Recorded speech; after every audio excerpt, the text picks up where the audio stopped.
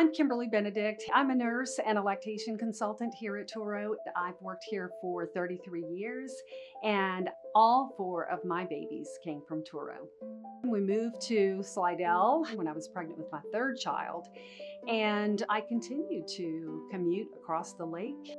One of the things that has kept me here for so long is just knowing that I can count on the people that I work with. We're there for one another. We are a family. I drive back and forth from Slidell to Touro and back again. I leave one family and go to the next family and just go back and forth. I really enjoy helping new families experience what I did. And if I'm in a patient's room and I'm talking to the patient, a lot of times I'll say, "Oh, this is your fourth baby?" I have 4 kids. All my kids were born here at Touro as well. I have such pride that my children were born here and they were Touro babies too. So welcome to the Touro family.